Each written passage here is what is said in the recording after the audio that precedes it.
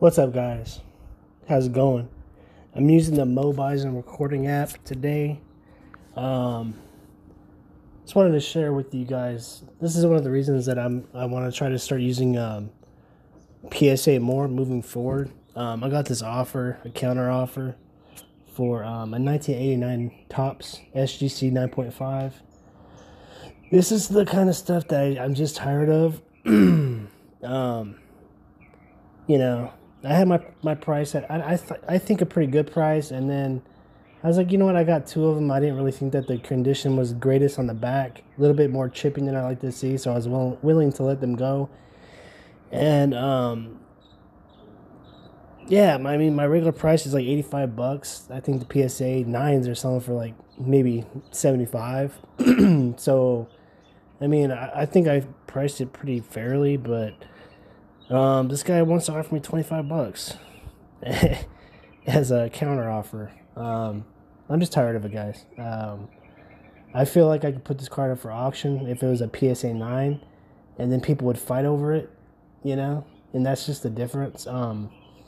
This hobby, for me, you know, it's one of the things that I like doing. It's fun for me.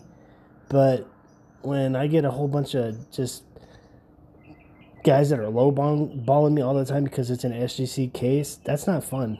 You know, just being straight up honest, you know, that's not fun for me.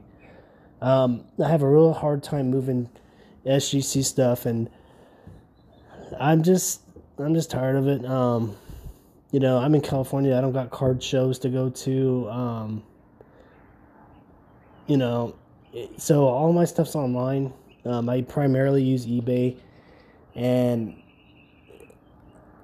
I'm just tired of it. So, anyways, I just thought I'd share this with you guys because this is the worst one I've seen in a while. So I thought it was kind of funny. So yeah, thank you very much. What's your name? Jersey 7040 for your wonderful offer. I really appreciate it, man. I hope that you find some retard that actually sells one to you for that price. I think that would be pretty cool, but you know, I got to make money on my cards, or at least break even, and that's not even close. So anyways, have a good day. Talk to y'all later.